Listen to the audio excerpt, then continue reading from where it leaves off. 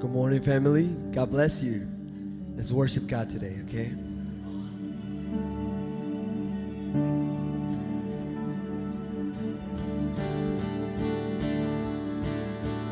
Feel the world is broken.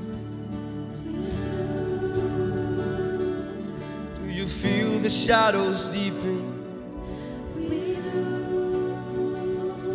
But do you know that all the dark won't stop the light from getting through?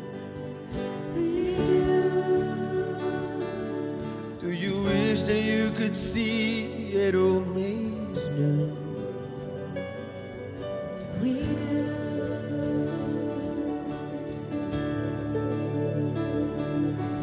It's all creation groaning. Is the new creation coming? It's the glory of the Lord to be the light within our midst. It's a good that we remind ourselves of this. It is. Sing it out. Is anyone worthy? Is anyone whole? Is anyone able to break the seal and open the soul? The Lion of Judah, who conquered the grave. He is David's root and the Lamb who died to ransom the slave. Is he worthy? Is he worthy of a blessing and honor and glory? Is he worthy of this? He is. Does the Father truly love us? Does the Spirit move among us? And does Jesus, so Messiah, oh, forever those he loves? Does our God intend to dwell again with us? He does. Is anyone worthy? Is anyone whole? Is anyone able to break the seal and open the scroll? The Lion of Judah, who conquered the grave. He is David's root and the Lamb who died to ransom the slave. From every people and tribe, every nation and tongue, He has made us a kingdom and priest to God, to reign with the Son. Is he worthy? Is he worthy of a blessing and honor and glory? Is he worthy? Is he worthy? Is he worthy? He is. He is. He is. Is he worthy? Is he worthy? He is. He is. He is worthy. He is worthy. He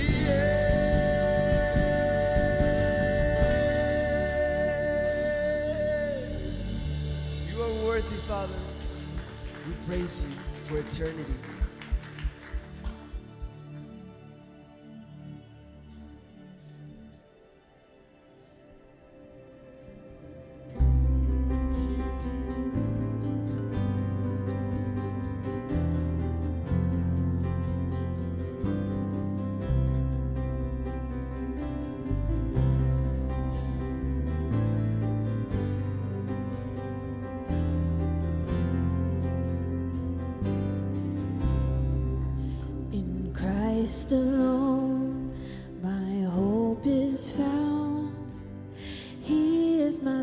my strength, my song. This cornerstone, this solid ground, firm through the fiercest drought and storm.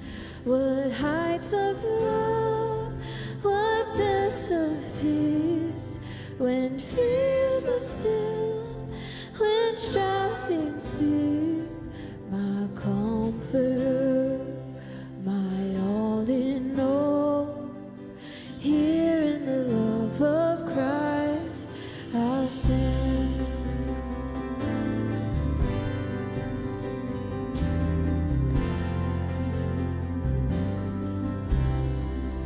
In Christ alone, who took on flesh, fullness of God in helpless aid. This gift of love and righteousness, scorned by the ones he came to save, till on that cross as Jesus died, the wrath of God was satisfied. For every sin on him was laid, here in the death of Christ I live.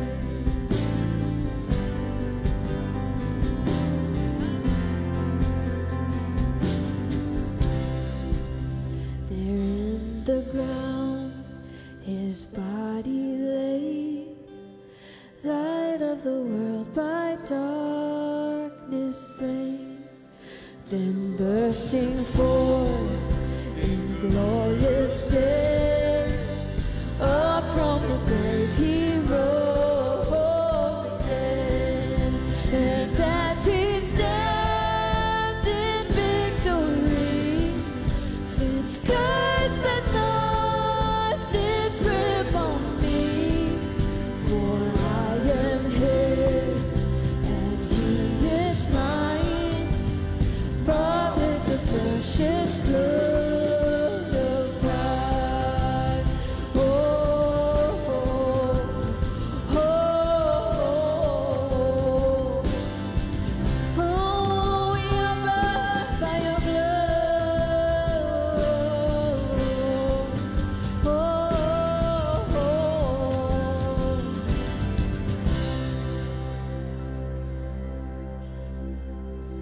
no guilt in life, no fear in death.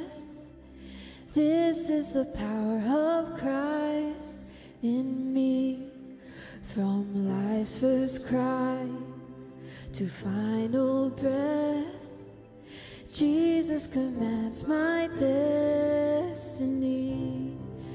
No power of hell, no scheme of men can never pluck me from his hands. Till he returns or calls me home, here in the power of Christ I stand. Oh, oh, oh, oh.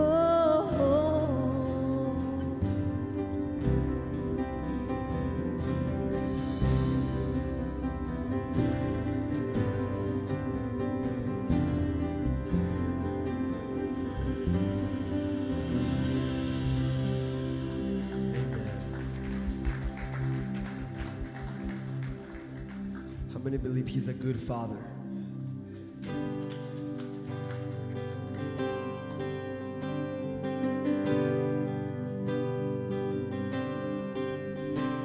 Oh, I've heard 1,000 stories of what they think you're like, but I've heard the tender whisper of love in the dead of night, and you tell me that you're pleasing, that I'm never alone. You're a good, good father. It's who you are. It's who you are.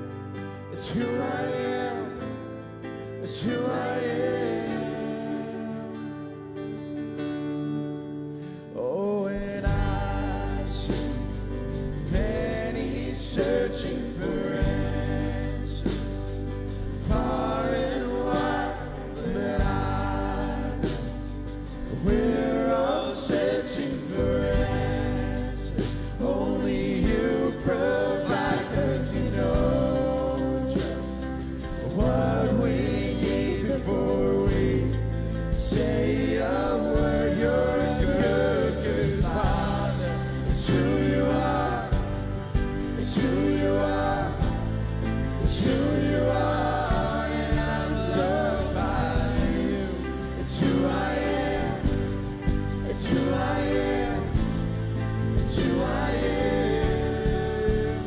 And you're perfect in all of your ways. You are perfect in all of your ways. You are perfect in all of your ways to us. God, you're perfect in all of your ways. Yes, you are, Lord. God, you're perfect in all of your ways. God, you're perfect in all of your ways to us. It's a love so undeniable. I can hardly speak a peace so unexplainable. I can hardly think as you call me. Deeper still as you call me. Deeper still as you call me. Deeper still into love. Love, love, love. You're a good, good Father. It's who you are. It's who you are. It's who you are. And I'm loved by you. It's who I am. It's who I am. It's who I am. You're a good, good Father. It's who you are. It's who you are. It's who you are. And I'm loved by you. It's who I am. It's who I am. It's who I am. You're a good, good Father. It's who you are. It's who you are.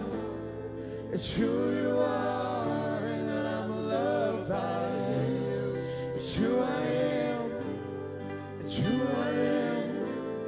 It's who I am. You're a good, good Father. It's who you are. It's who you are. It's who you are. And I'm loved by you. It's who I am. It's who I am. It's who I am.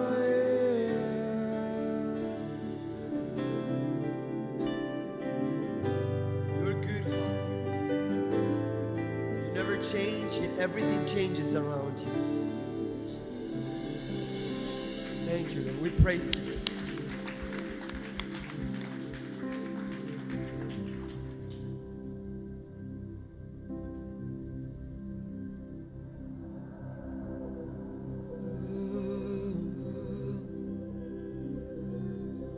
You're welcome in this place, Holy Spirit. Come and abide in our hearts. Sit on the throne of our hearts. We praise you, Jesus. We praise you, Father.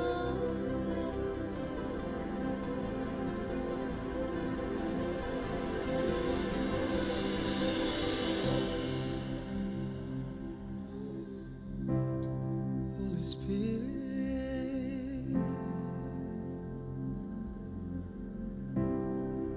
Sing it out. The atmosphere is changing now, for the Spirit of the Lord is here. The evidence is all around, for the Spirit of the Lord is here. The atmosphere is changing now, for the Spirit of the Lord is here. The evidence is all around,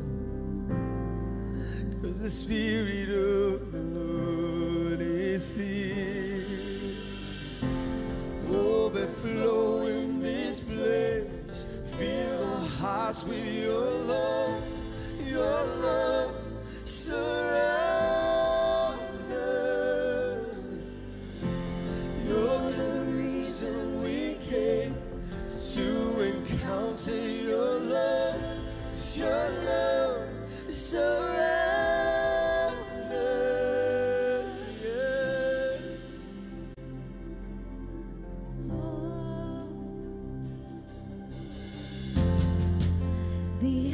atmosphere is changing now.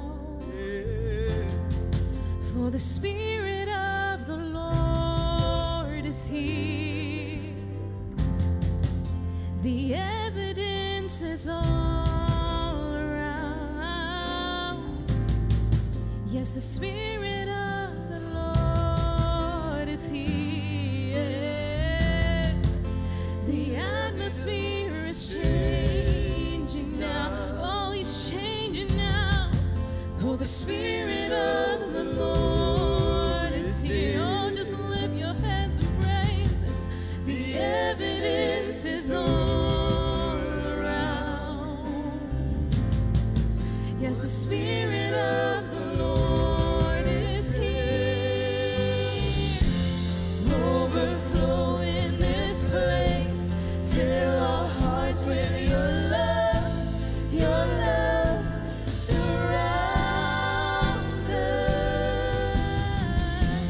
You're the reason we came to encounter your love. Your love surrounds us.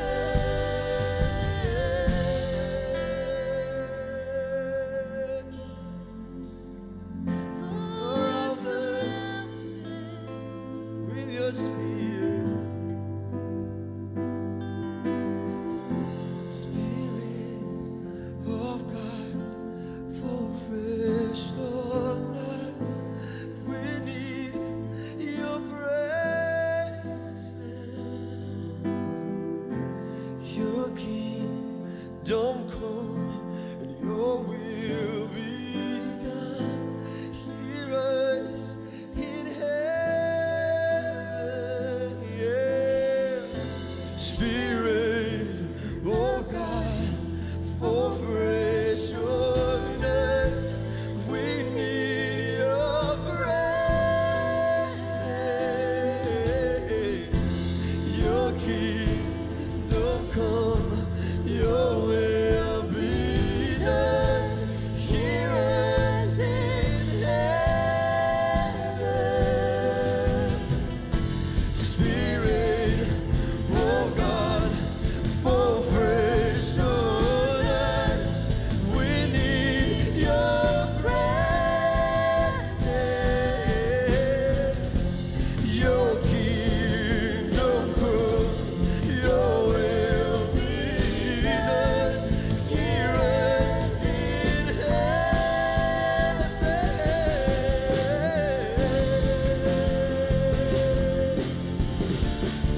May your kingdom come, Jesus.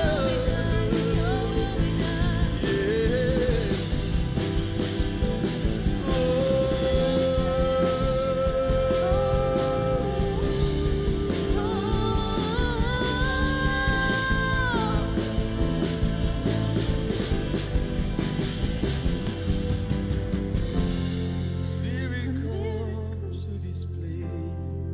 There is miracles. Spirit comes to this There's a miracle. Sing. A miracle can happen now. For the Spirit of the Lord is here. In Jesus' name, the evidence is all around. Yes, the Spirit of the Lord is here. Amen. Thank you, Father. Our Lord and Savior, a big hand clap again. There is nothing like the presence of God, and we're just so grateful to have Him here this morning, as well as you guys. It's always a blessing, family, to be here to lift up the name of Jesus, especially with beautiful songs like that. That's just full of the Word. Amen? Amen. For everybody that's joining us online, we want to thank you guys for joining us, and welcome to the service as well. Now, by a show of hands, is there anybody here this morning for the very first time? You've never, ever been to a service here at Core? If you could raise your hand for me. God bless you in the back. Thank you for being here. Listen, the ushers are going to give you a welcome card. If you could fill that information out, we'd be really blessed to know that you were here with us this morning for the first time. You can put it in the offering as it goes by, or there are 2 boxes in the lobby. There's one by the information booth, and there's also one by the main exit where you come in. And if you're online, please take a moment and click on the welcome button there. We'd love to know that this is your first time with us on a live stream. And on behalf of Pastor Steve and his wife, Lori, Pastor Steve, our senior pastor, we just want to welcome you guys this morning. Let's give them a big hand clap, guys. Praise God. We just have a few quick announcements this morning. As you know, we said on, we mentioned it last week, but on November 19th, next month, November 19th, that's going to be a Saturday, we're going to be having our Fall Fest from 12 p.m. to 1 p.m. It's for the whole church, but we're also using it as an outreach to the community back. But we want to invite you guys to come out and have a great time. And who's been to the Fall Fest before? Anybody ever been to one? You guys can attest that it was a really, really great time. It was just primarily ministry that time to the neighborhood, but we want to be a blessing to the church as well this week with you guys. But we also need help with that. So if you're able to volunteer, we need about 100 strong for that day, because it's going to be a huge operation. Food, the jumpers, face paintings, all this kind of cool stuff for the kids. So if you're able to do that, and we hope that you are, we know that you can because you guys are such a great congregation, you can sign up at the information booth out there. I'll be out there. You can leave us your email address, your phone number, and we're going to start organizing that really quickly here in the next few weeks. So if you are able to do that, we'd love to have you be a part of that day. And it's only like for hours, so we just want to have a few shifts so you can actually enjoy the day as well. Then secondly, we've had the Christmas Child, the shoebox thing going on.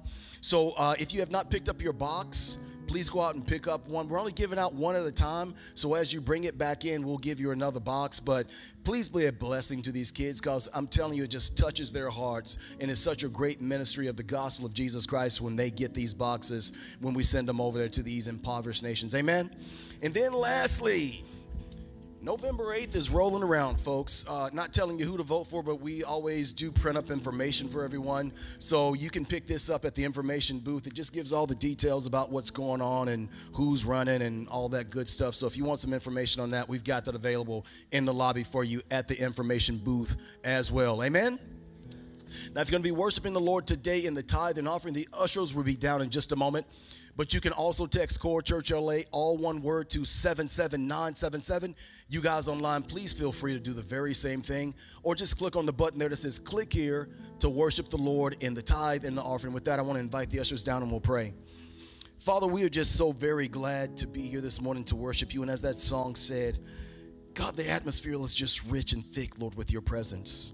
God, we're honored to serve you this morning. Even in the tithe and the offering, Lord, we thank you that you provided for your people. We lift this offering up to you and ask you to bless it, Lord. And we just give you praise and glory and honor for continuing to allow Core Church to minister your gospel. In Jesus' name, amen.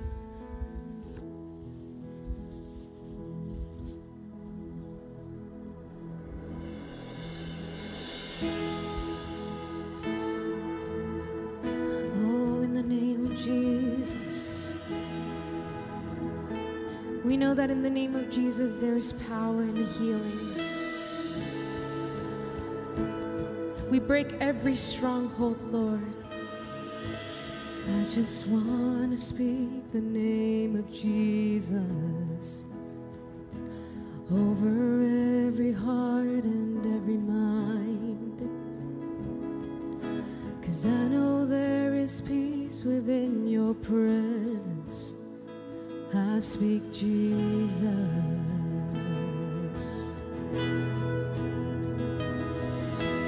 I just want to speak the name of Jesus till every dark addiction starts to break,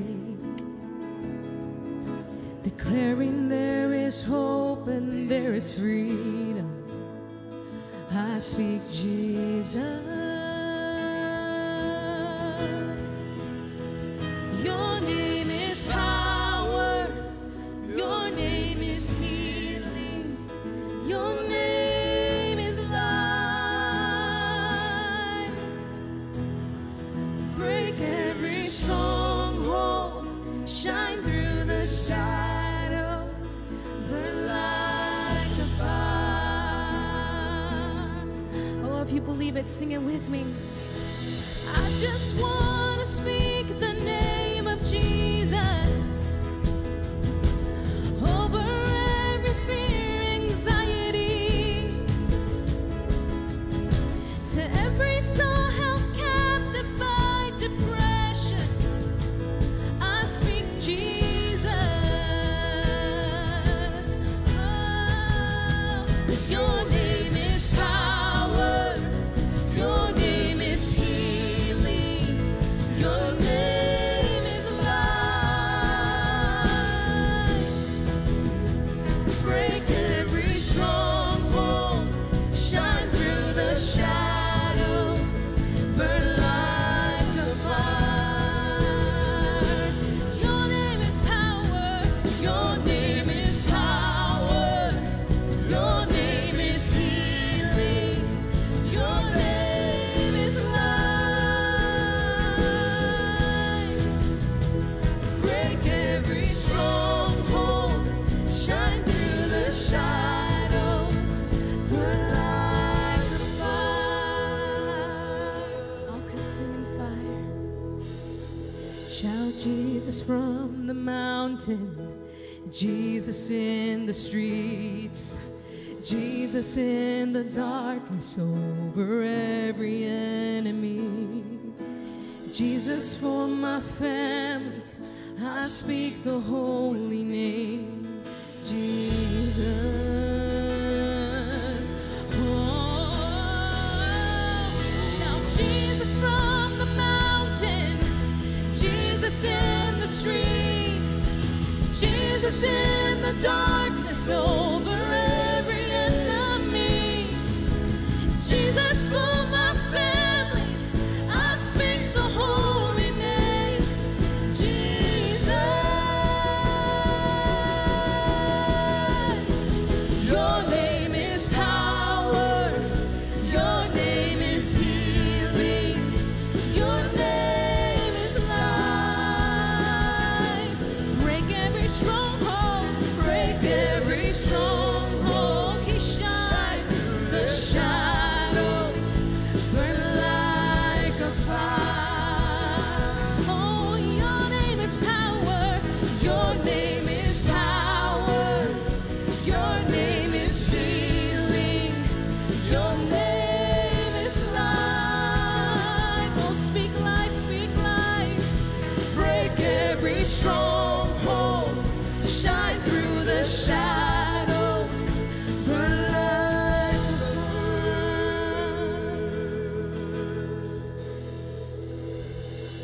I just want to speak the name of Jesus over every heart and every mind.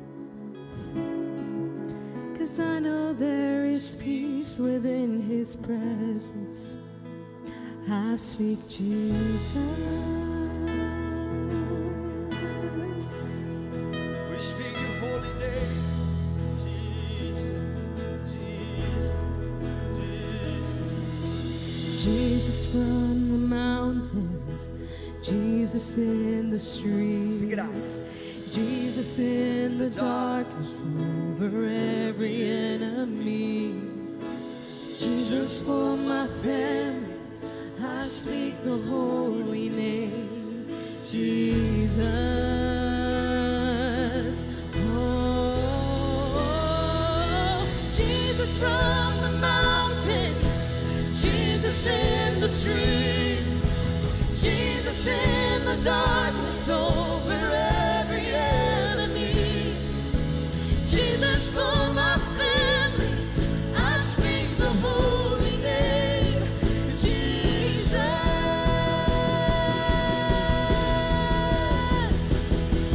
Shout Jesus from the mountain, Jesus in the streets, Jesus in the darkness over every enemy. Jesus for my family, I speak the holy name, Jesus.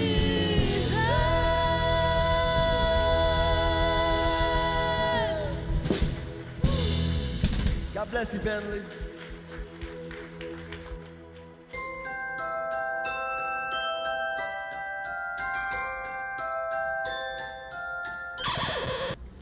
Wait, oh, hold on. There's no sleeping on the job here. We got to be ready and willing to go at all times. No, anyway, hey, this is Pastor Steve Wilbur, Core Church, Los Angeles. But I'm not actually here right now because I'm back on vacation. So anyway, in my place is a very dear friend of mine, Pastor Greg Dunham. In fact, we've been friends for so long, I can't even remember how long we've been friends. But he's been here once before, and you're so going to be blessed with him coming back again here this morning. So let's give a great Core Church welcome to Pastor Greg Dunham.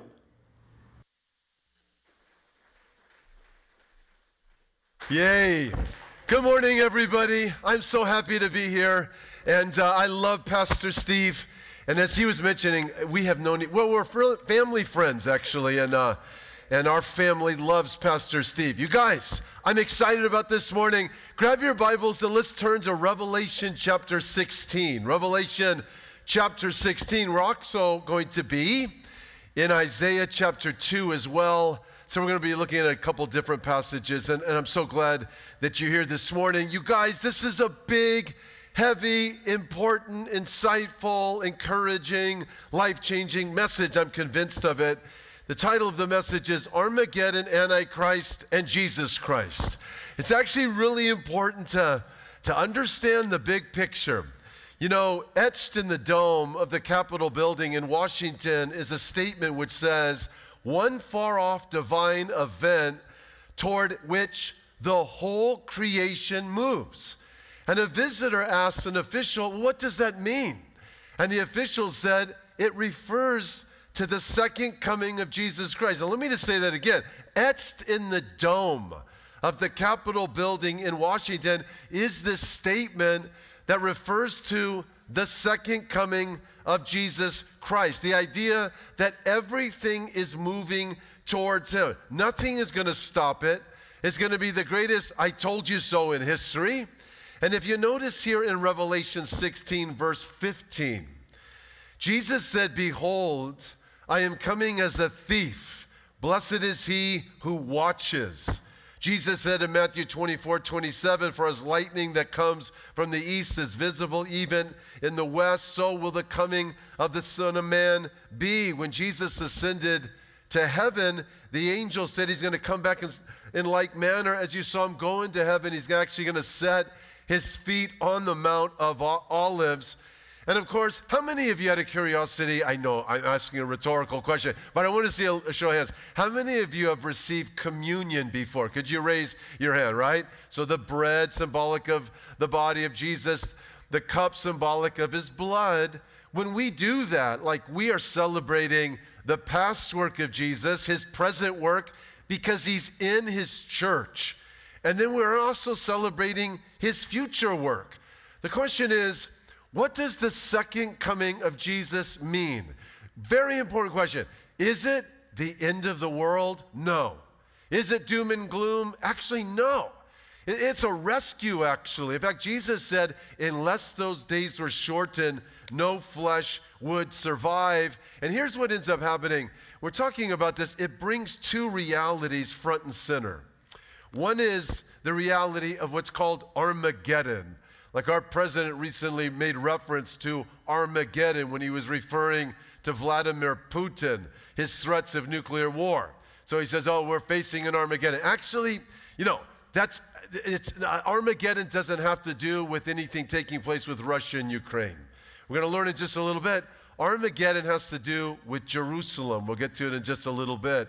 There's actually forces, demonic forces actually, that want to replace the Lord God of Israel, the Davidic king, the Messiah, and there's going to be a leader, we'll talk about it, who will present himself as God in the temple of God. Armageddon has to do with Jerusalem, doesn't have to do with Europe. So important we understand it.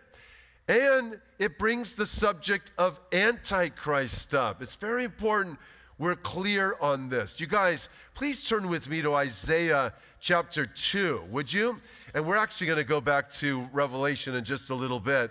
But I want to get a running start. I love this passage, Isaiah 2. Here's a snapshot of what it's going to look like when Jesus is ruling on planet Earth. It's a beautiful picture, Isaiah chapter 2. Now, this is written prior to when Jesus came.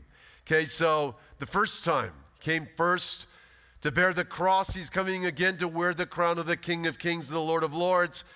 And in verse 2 of Isaiah chapter 2, it says, now it shall come pass in the latter days. So we're talking about, of course, in the future, that the mountain of the Lord's house shall be established on the top of the mountains and shall be exalted above the hills. Note this, all the nations shall flow to it. Whoa! One day, Jesus reigning. One day, the nations recognizing he's been the king all along. Many people shall come and say, come, let us go up to the mountain of the Lord, the house of the God of Israel. He will teach us his ways, and we shall walk in his paths. Here's what I want to get to you guys. Note this, for out of Zion, so this is Jerusalem, shall go forth the, can someone tell me that next word, the law. The law? Yeah, and the word of the Lord from Jerusalem. Like, what do you think of when you think of law? I was recently pulled over by a police officer, to be frank with you, and I was written up a ticket, right? Because I was holding this iPhone right here. And then after I drove away, and I'm thinking, this is going to cost me money. So anyways, as I'm driving away, I think, I thank God for a law.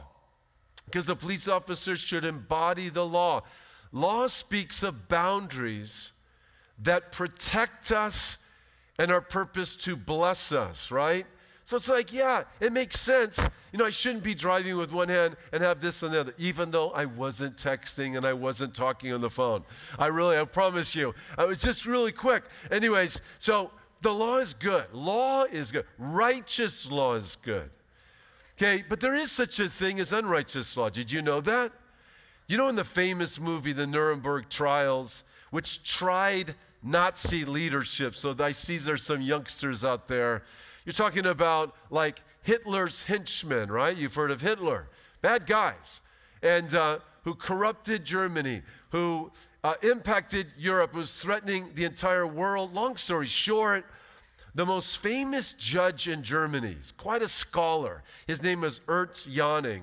He allowed compromises in Germany that ended up morphing, metastasizing, impacting Germany, leading to millions of people's lives being taken. But he just opened the door a little bit to compromise. Anyways, he's later, after the war, he's on trial. And there was an American judge that was leading the Nuremberg trials. His name was Dan Haywood. Well, Dan and others sentenced Ernst Janning. He was very, as I said, a scholarly man, wrote a bunch of books, but he compromised, and he opened the door to this morphing reality. And he wanted to talk to Dan Haywood, the American judge, in prison as he was leaving. The Nuremberg trials were over. And this is what Ernst Janning said. He said, those people, those millions of people, he's referring to our precious Jewish friends, the Holocaust, I never knew it would come to that. You must believe it. You must believe it. And Judge Dan Haywood said, Janning, it came to that the first time you sentenced a man to death, you knew to be innocent. In other words, once you open the door to compromise, okay, it leads to breakdown. All right,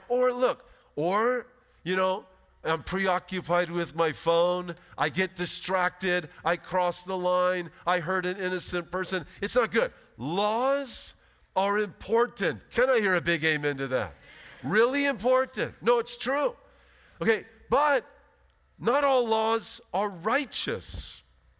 Just because Congress, for example, enacts a law or California passes law to indoctrinate children with sexual immorality. I come from San Diego. Our supervisors changed the meaning of a female. Okay, it made it law locally. Doesn't make it right. Whoa, I almost knocked that over. So sorry. I'm used to hitting my own pulpit. Okay, it doesn't make it right. You have to understand, those who enact unrighteous law that opens the door to compromise and morphing, metastasizing, and breakdown, hear me, will stand before God one day. Okay, look, God is a righteous judge. You want that. Out of Zion goes forth the law. the law. Like, what are we talking about? Well, actually, technically, you're talking about the first 5 books of the Bible. Like, for example, let me just say what the law is. The law is the first verse in the Bible. In the beginning, God created the heavens and the earth. In other words, there's a God, uncreated one. You're not a byproduct of mindless nature. It's not as if we came from nothing, we are nothing, we're headed nowhere. No. No, there's a God who made us and created us, and when he did, he said it's good. How beautiful is that? The law reveals that God made male and female to make 3. It's like my precious wife, we've been married 35 years. The Lord blessed us with 4 children. Now we have 6 grandchildren. 1 is on the way. And I have 4 grandsons and 2 granddaughters. Granddaughters are extra special, I'm just saying. Anyways, but, okay, so you have a male, you have a female. Okay, with the potential for what? Life? Triune. Male, female, baby. Triune in nature, if you will. God, Father, Son, Holy Spirit. We're created in the image of God. So it's like, hey, if you buck the law, if you shake your fist at the law, what are you doing? Well, up to this point, you're saying that there's no God. And at this point, you're saying, no, God didn't make male and female to make 3. The law reveals God's plan through Abraham that the whole world would be blessed. That's God's law. Abraham, Isaac, Jacob, the descendants of Abraham, Isaac and Jacob, the Messiah of Israel to impact the entire world. The law reveals that God hates totalitarianism. He confronted the dictator Pharaoh, delivering the children of Israel out of enslavement, a prophecy of the future work of Jesus Christ impacting the world. Look, God hates when a man or a woman, when a few control others, just like Putin is doing in Russia. A dictator, hates it. He delivered the children of Israel out of the totalitarian play in Israel. By the way, Jesus gave his life on the cross to the day 1,300 years after the children of Israel were delivered out of Egypt. It's called Passover. The law reveals that God never wanted Israel to forget Passover. It was a preview and prophecy of a greater deliverance. That's the law. The law reveals God's original design for what is right and wrong. God gave 10 commandments. Have first allegiance, God, honor mom and dad, no murder, devaluing a fellow man. God made black, white, big, small. We made us in his image, every human being intrinsically evil. Don't take the innocent life of another human being. Can I hear an amen to that, right? That's all okay. So here's the point. Yeah, you can clap if you like. It's true. That's God's law. Okay, point number 1. I'm not sure we have it on the screen, but here's point number 1. God's law, which is righteous standards and original design, are purposed to inform our thinking, to impact our lifestyle, to determine our identity. That's why Psalm 1, which is like the door of the Psalms that shaped the psyche of Israel, says, look, don't be informed by godless information. It will impact the way you live. It will impact your identity. Instead, meditate on the law. Now, you guys were going somewhere here and laying a little foundation, but let me just say the law reveals the first move of evil. Demonic influence was to Eve. Did God really say you must not eat from any tree in the garden? It was an attempt to undermine trust in God and undermine God's boundaries that protect and bless our lives. So in this way, it was like lawlessness. It's like, you sure you can trust the Heavenly Father? Go outside of original design. Your eyes will be open. You'll be like God. That was the lie of the Garden of Eden. It was the lie to move one to lawlessness. And the Bible says, the Spirit expressly says in the latter times, some will fall away from the faith, paying attention to deceitful spirits and doctrines of demons. It's like, oh, that's pretty heavy. Yeah. I mean, can we be informed by information that is contrary to God? Yes. And today we see doctrines of lawlessness on steroids, man. I mean, listen, there's been genocides in the past. It's like we pause and remember our Jewish friends in the Holocaust. Can I hear an amen to that, right? It's like, that's just demonic. Well, look, today there's lawlessness. It's just to the basic biological reality. To create a context positioning man as God, behind which there's demonic influence to inspire an alternate reality. Today, you're seeing the lie of, hey, did God really say you're male or female? The very basic construct of life. I have a friend, Victor Marx. He's a great man. And he travels the world, and he goes to war-torn places. You should look him up, and he's a great believer. And he fights for women taken by ISIS and crazy groups. And, I mean, he's been in battles, and he travels with his dog named Scout, who's very, very highly trained, right, to fight the bad guys. Like, I kid you not, right? And they travel the world. They rescue, as I said, women. It's beautiful. And so he was in an airport, and Scout, has this sign on him, please don't touch me or pet me or anything, because he's just like highly trained. And so there was a woman that approached and said, can I pet your dog? And he says, okay, sure, even though it does, not to pet, but of course, yes, you can. So she petted the dog. And then there's this guy that came and said, can I pet your dog? He goes, sir, I'm so sorry, but actually, he's highly trained not to trust men. And this is a true story. And the guy goes, what are you talking about? This is an airport. What? I'm offended you call me a man. How do you know I'm a man? He says, sir, I don't want any trouble here. It's like, no. So the guy starts elevating his voice. And he's like, I'm offended you call me a man. And then after a while, my friend said, well, if you want to go ahead and pet, you may go for it, right? The guy backed off. He didn't pet the dog, right? So it kind of flushed out. But that's a true story, and yet it's a joke too, and it didn't go over very well. But anyways, the idea is he backed off, right? It's like this dog recognizes men. Anyways, okay. Survey reveals that today, and this is like, look, just speaking reality, I'm a dad and a grandfather and believer in the Word of God, but today you have a majority of young people that not only are experiencing fear on a daily basis, but actually surveys reveal they, throughout the day, feel threatened. They actually feel threatened, like their life is being threatened.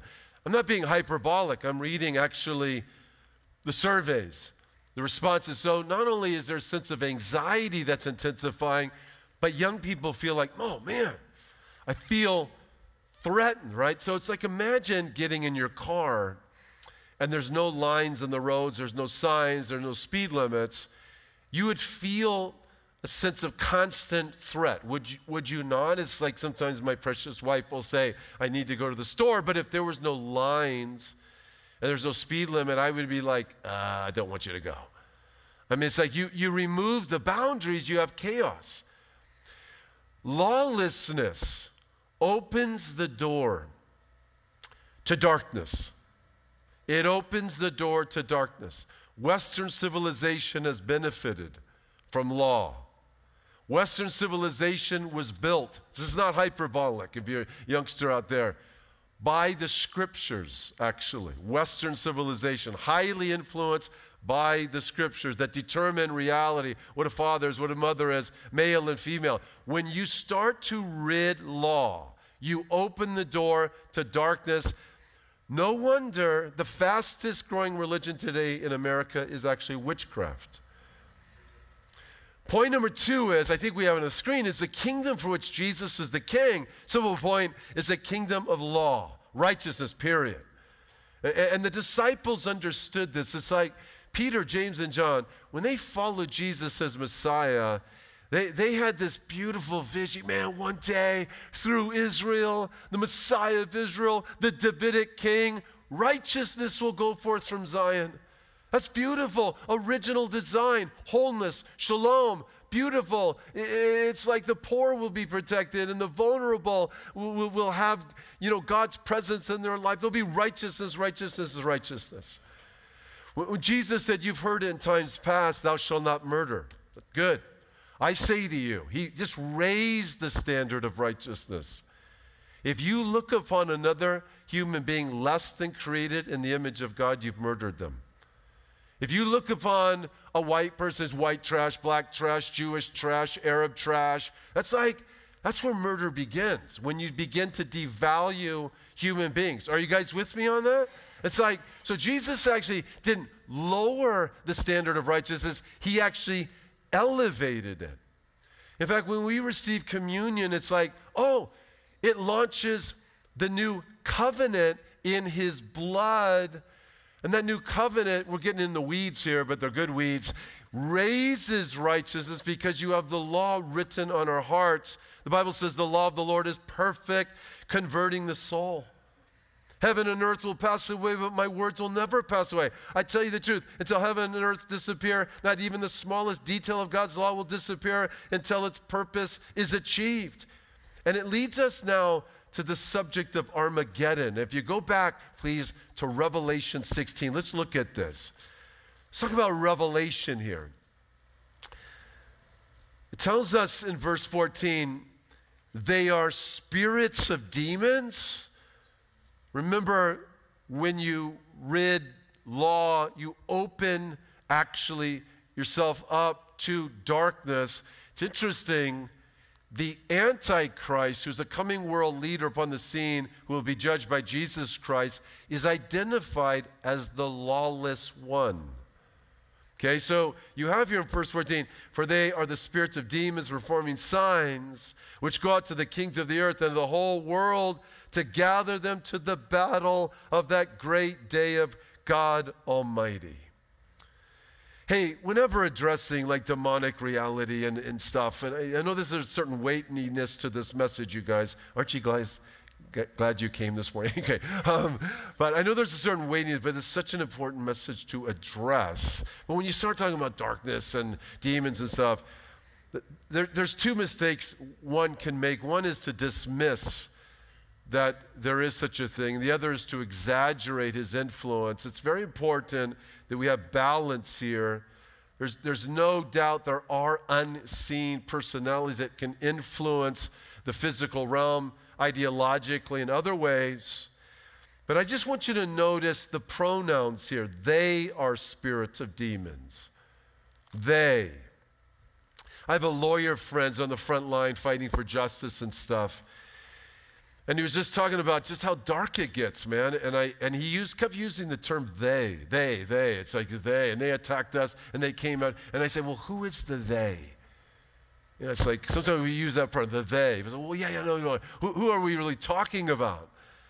When Jesus stood before a demon-possessed man to free him, Jesus asked, what is your name? My name is Legion, he replied, for we are many. It's like Satan's pronouns are we and they.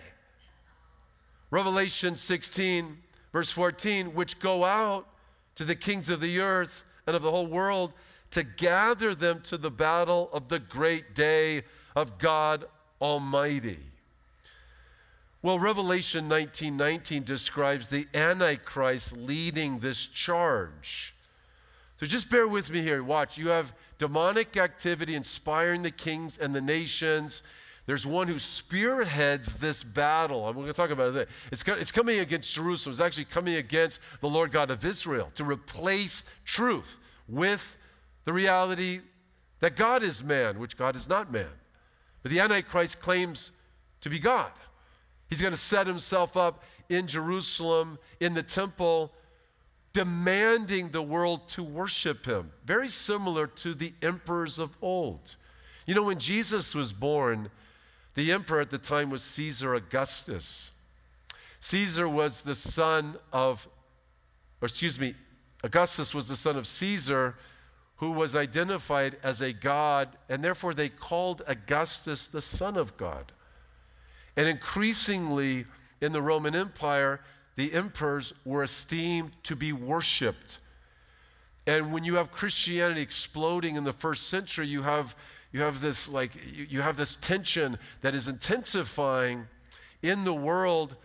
Our brothers and sisters of old, because who we are is who we were, and who we were is who we are. We're facing a totalitarian state.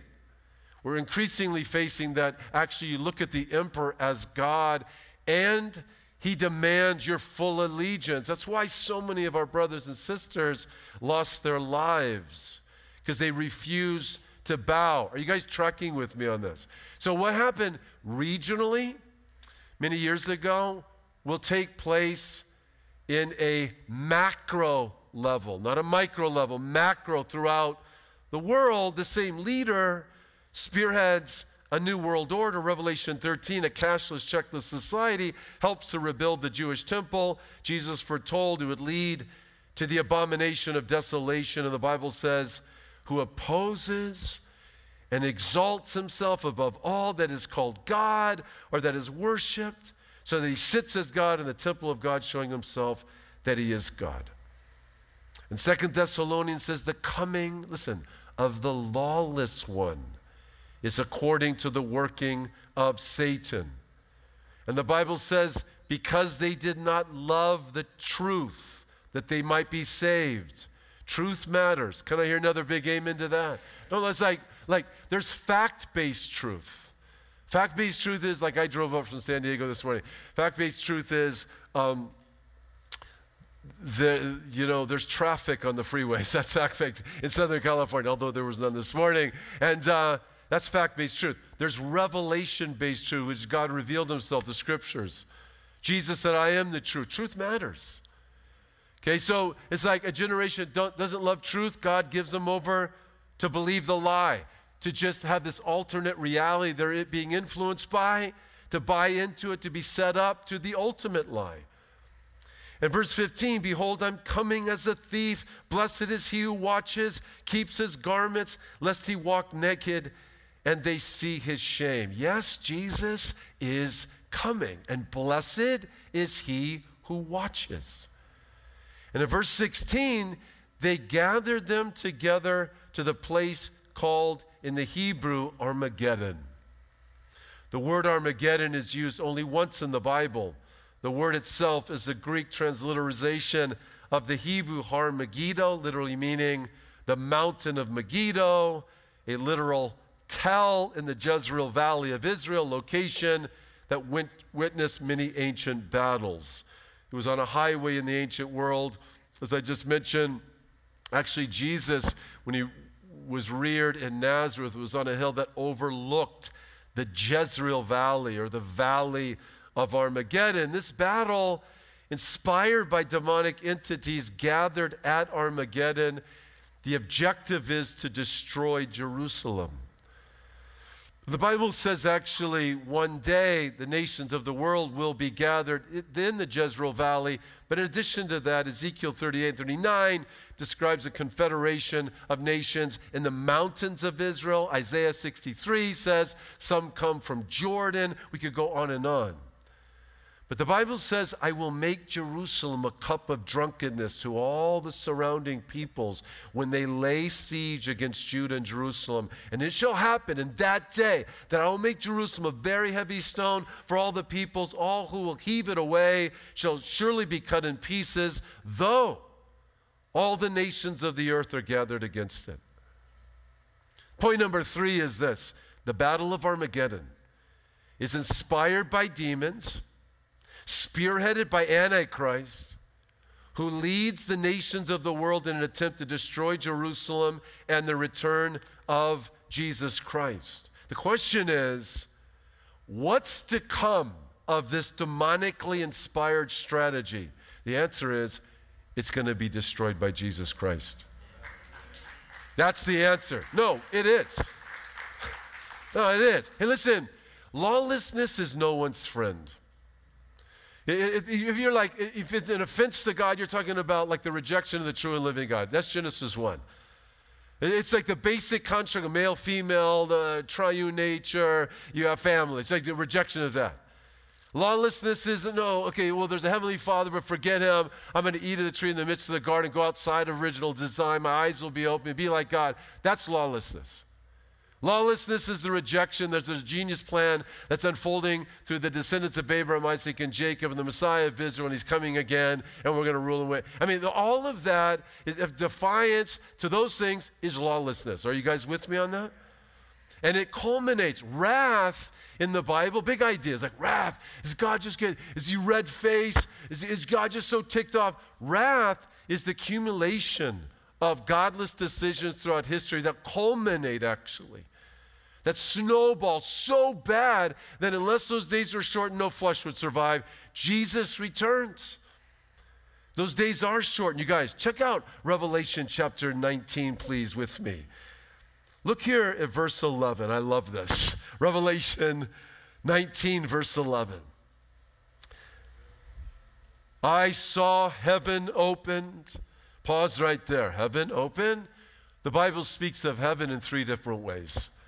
Where the birds are, where the stars are, and where God's presence is on full display. So when it says the heavens open, there will be a demonstration of God's divine presence. The heavens will open. Behold, a white horse. He who sat on him was called Faithful and, what's the next word, you guys? True. Oh, is the Lord faithful? Yeah, totally. Is he true?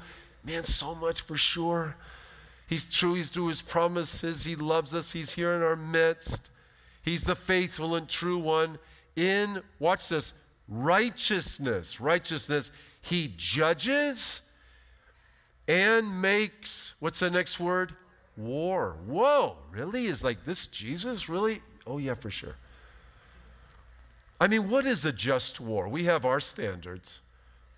Proper authority, war called by someone who truly has the right to do so. This is the idea of a just war. Just cause. Those whom we attack must deserve to be attacked on account of some wrong that they have done. Hey, look, what you're seeing in the Ukraine by Putin, you know how many people have been displaced in Ukraine? You know how many people, innocent people have been lost and women who've been raped? Over what? I mean, what kind of threat was there? I mean, Putin would say, I don't want to digress on this, but Putin would argue, well, there's some ideas that he's trying to fight. He doesn't Westernism and lawlessness coming into his country and stuff, but wait a second, you're talking about innocent lives that are being taken in Ukraine. Are you guys with me on that, okay?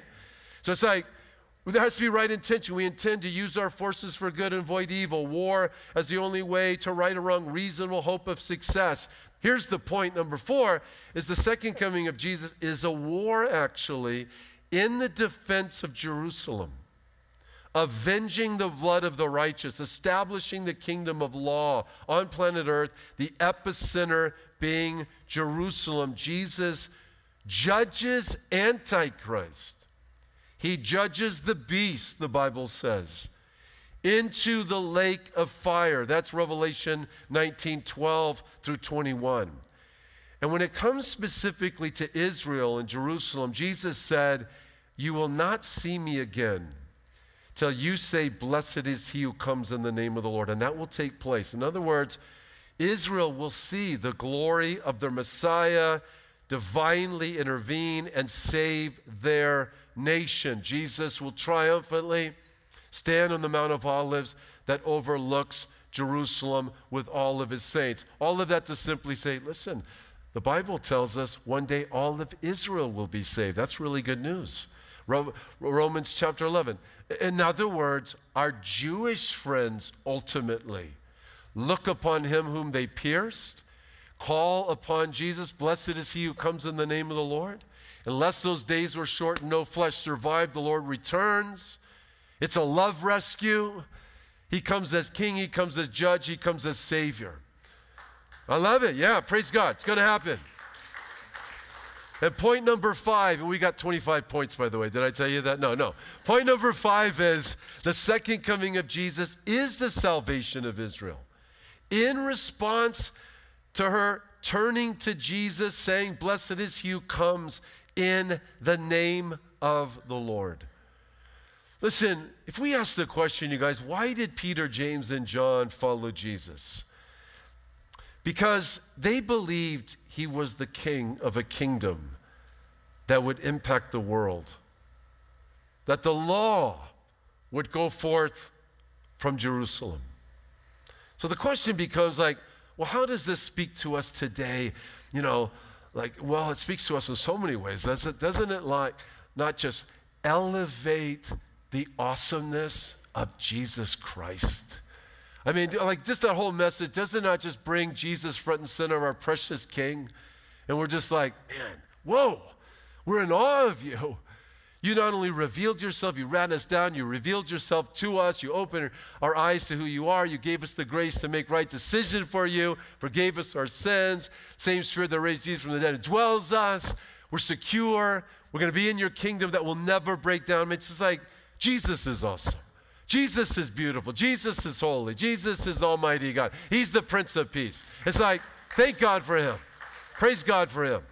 But listen, it also says, you guys, let's know this. Everything and everyone is coming out of the closet these days. And I don't mean that in any demeaning way or devaluing of any human being, but everything is coming out of the closet, right? COVID was an accelerator. Turned the heat up. It revealed belief, the trajectory of beliefs. Everything is coming out of the closet. Would you not agree with that? It's time that Christians come out of the closet. Can I hear an amen to that? I mean, come on. And listen, it's an essential that we use our voice, my precious brothers and sisters. Your voice is important. Listen, I got a chance to speak to a school board. I pastor a church in San Marcos, which is North County, San Diego. But long story short, they just passed, I don't want to get into this right now, but they just basically passed a health framework. Did I say I don't really want to get into this right now? Okay. I don't really want to get into this, but they passed this health framework of education that I just, like I have 6 grandkids, right? That sounds like an old guy. I have 6 beautiful grandkids. Okay, 3 of which live in this community. What they will begin to teach kindergarten through 3rd grade, it's like, what? It's like what Dorothy said to Toto in Wizard of Oz. Toto, we're not in Kansas anymore. It's like, I just can't believe what is infiltrating our schools. So it was like, I had a chance to address it. We want to turn the lights on it. We want to expose it. I was trying to tell my dad, he's 92, I love him so much, best man at my wedding. And he lives in Palm Desert, but he actually worked in Los Angeles in a large corporation. Long story short, I go, Dad, it's not, I graduated in 1982. It's not 1982 anymore. No, Dad, I'm telling you, what's happening, it's like, actually K through 3rd, they will actually be teaching them that it was their parents that chose their gender. Ultimately, kids, kindergarten, 1st, 2nd, 3rd, you choose your own gender, you ratify. They're going to begin to actually put these things in kids' heads, and I went on and on and on. There's a lot really, really explicit. His answer was, hey, parents have no idea what the kids are being done. And that's exactly right. So much of it is just like we need to wake up and realize what is taking place in our world today. Your voice matters. That's all. Listen, what about the kids too? Listen, when the Lord called Jonah, and he's like, Jonah, I want you to go to Nineveh. It's like a really, really debauched place. I want you to preach righteousness. I'll give you a message and stuff. He didn't want to go. I mean, Nineveh was a very, very, very dark place. And he was like, no, Lord, I know you're a God of second chance. I go. And it's like, you give him a second chance. He was just like, I just want these people to be honest with you. I'm paraphrasing it. I want them to be judged. It's like, I don't want them to have a second chance. So he ends up getting to Nineveh. You know the story. He gives the message. The city turns and worships God. He's bummed by it.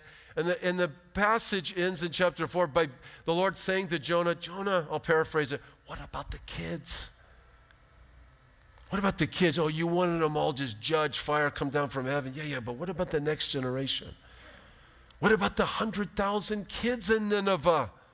It's like, I care about the next generation. And everyone in this room needs to have that same mentality, right? We are here to make a difference, not only in this generation, but future generations. God help us. And listen, guys, we're ambassadors of Jesus. Obviously, the only solution is right relationship with God in Christ. Jesus said, you must be born again.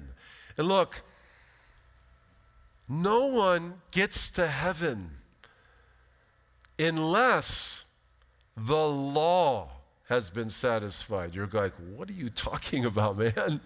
It's true. No. Look, good people don't get to heaven. Only forgiven people do. It's called the big term, it's called justification.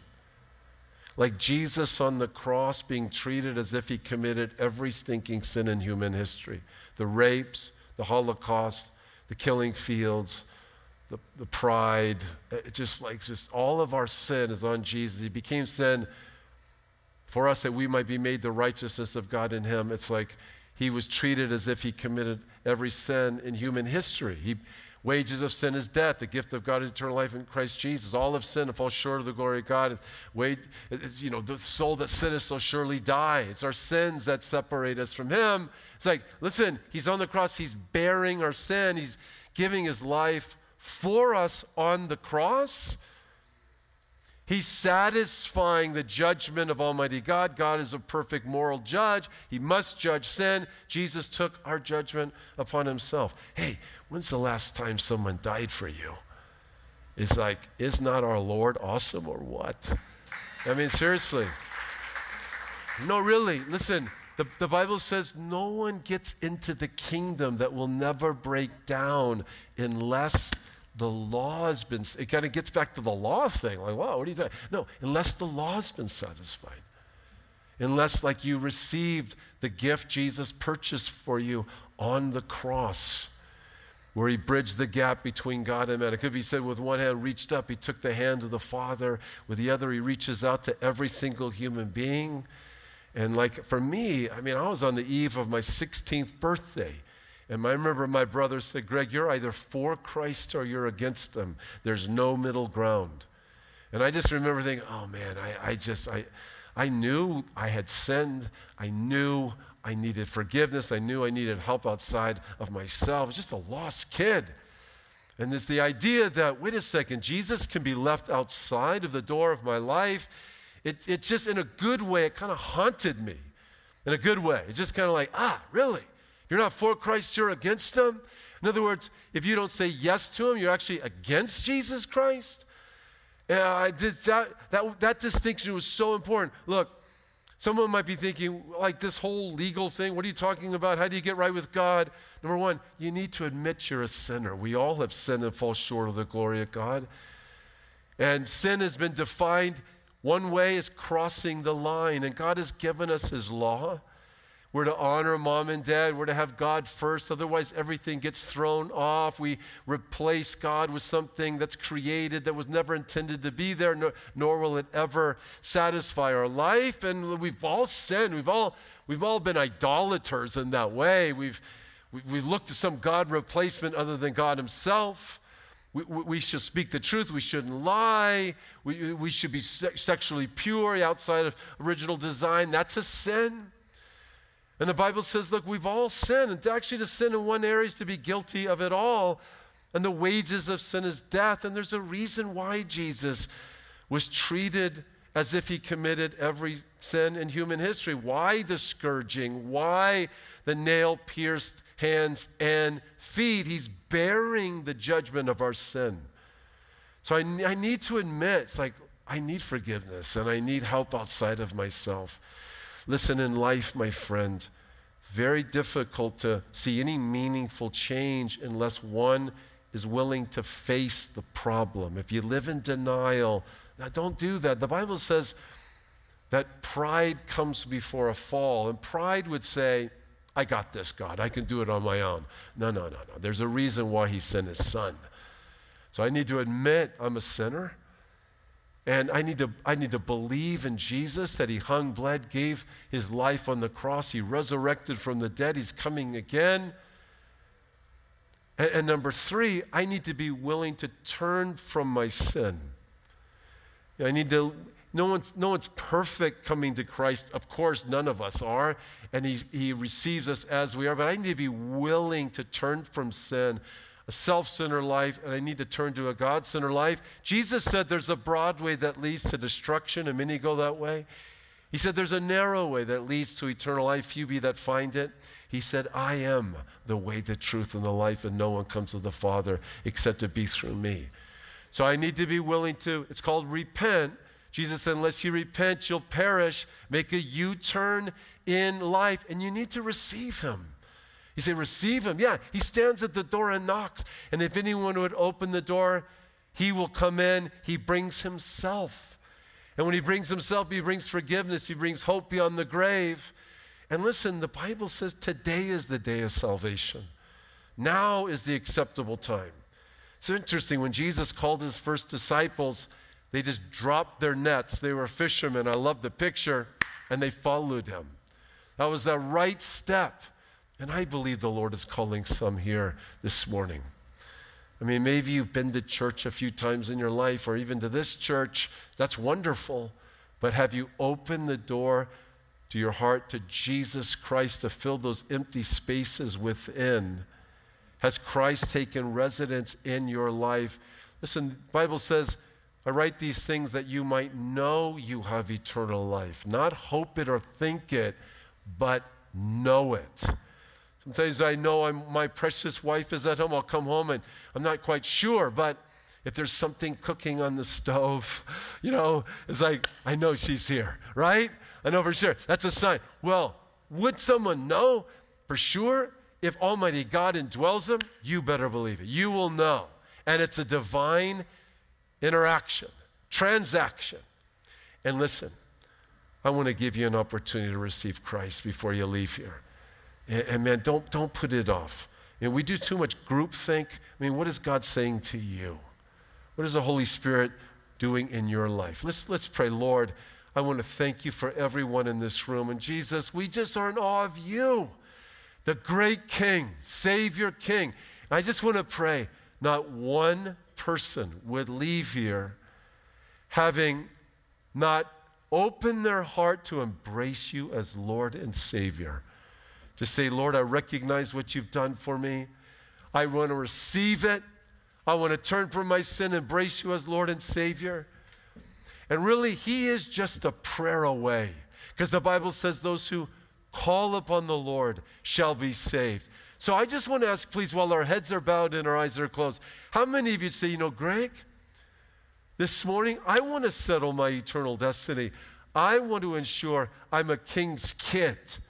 I want to take that first step and embrace Jesus Christ as my Lord and Savior. I'd like to pray. I'd like to pray to receive Christ as Lord and Savior. If that's you, raise up your hand right now.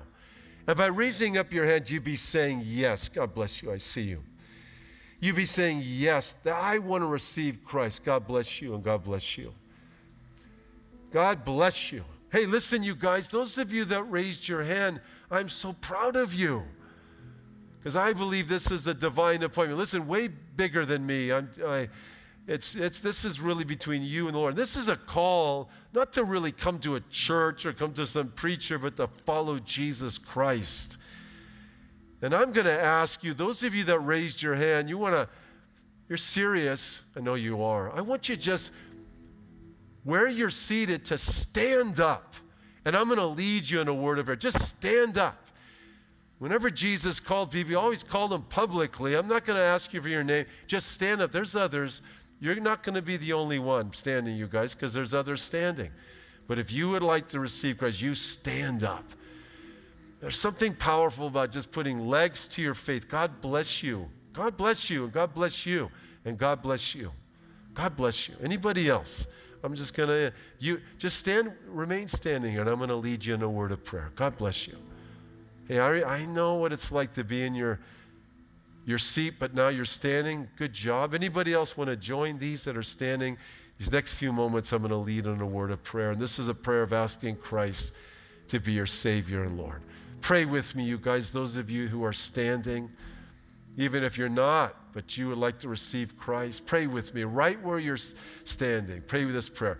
Lord Jesus, I call upon you now to be my Savior and Lord.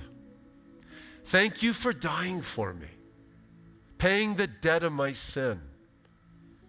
I know I'm a sinner, but I know you're a great Savior. Jesus, come into my life. Fill me with the life of God. Forgive me of all my sins. Thank you for dying for me, resurrecting from the dead, hearing this prayer, forgiving me of my sins, coming into my life, making me your child, both now and forever. In Jesus' name, amen, amen, amen, amen.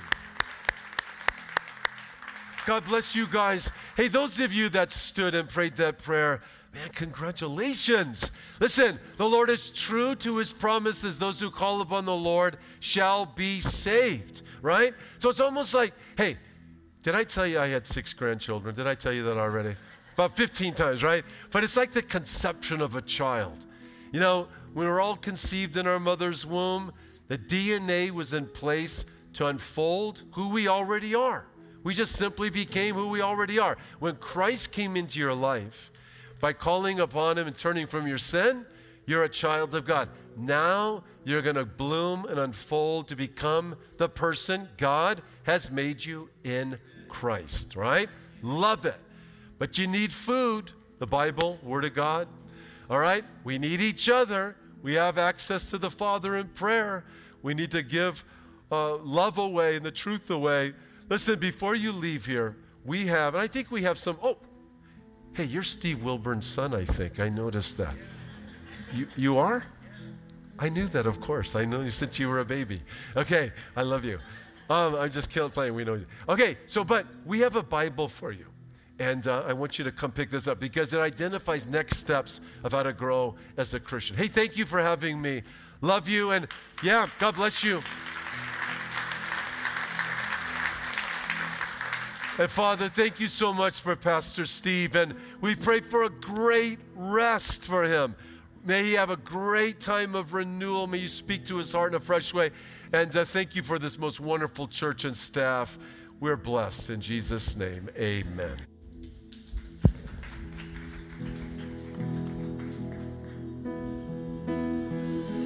Jesus from the mountain, Jesus in the streets, Jesus in the darkness over every enemy. Jesus for my family, I speak the holy name, Jesus. Oh, Jesus in the mountains, Jesus in the streets, Jesus in the darkness over every enemy. Jesus for my family, I speak the holy name, Jesus. Your name is power, your name is healing, your name is life. Break every stronghold, break every stronghold, shine through the shadows, burn like a fire. Your name is power, your name is power, your name is life,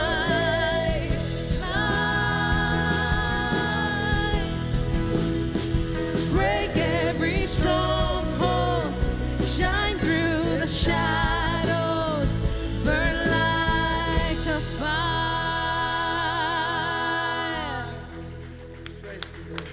God bless you, family. Have a beautiful Sunday. We'll see you this Thursday.